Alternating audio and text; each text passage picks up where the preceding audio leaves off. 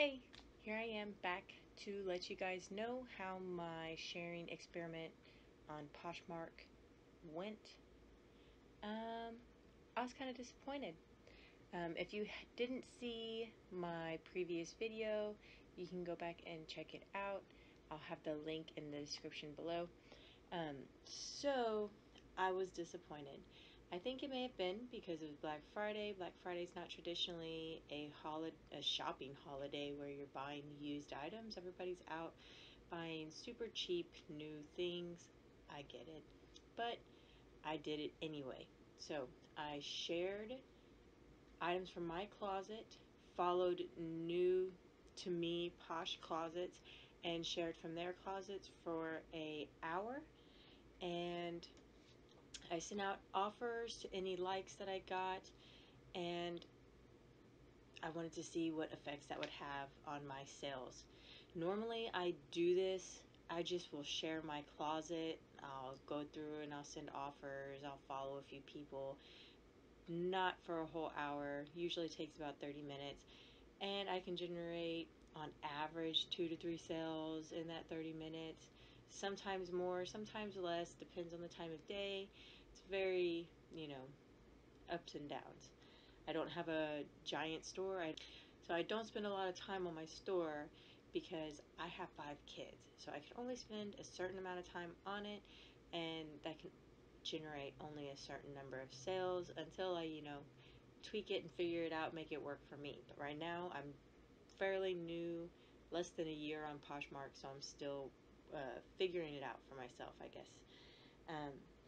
So let me tell you a few of my numbers. So in that hour, I was in the hour, and in the 23-hour period following it, I did not share my closet anymore. I did not like anymore.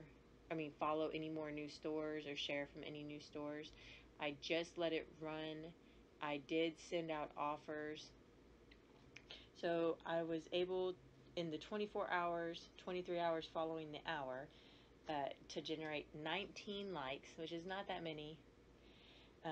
I did sell one item. That item was not sold on an offer. It was actually purchased full price. So that was a sale generated just by sharing, or somebody else sharing it possibly. I did not see it in the shares though, so I think that it was just, someone saw it and bought it, or was searching for it and bought it. And it was towards the top of the results because I had shared my closet, right? I did get 266 shares, which is other people sharing items from my closet. So 266 shares in 24 hours. Some of them were like 8 to 10 for one person. Some of them were just 1 for one person. It just depended, I guess, on if I had shared from their closet or followed them or what was going on. I did not count how many people I followed, and I did not count how many new followers I got. I will do that in the next video that's like this that I do, because I do plan on doing it again. I don't think that it was a good time to do it on Black Friday. I think it would be way better to do it on maybe a normal Friday or even in the middle of the week or any other day but Black Friday maybe. So I'm going to do that again. So the order that I did get was for a pair of Citizens of Humanity jeans. They sold for only $12, but that's fine with me. So they did pay shipping. I gave them a discount of $1.80 on the shipping, and the Posh fees were $2.95. So I'll be earning $7.25 from that sale. It's not great. It's not an awesome report. I would have been much happier to come back and say, hey, I sold like 50 things. But I didn't. Woe is me. It's okay.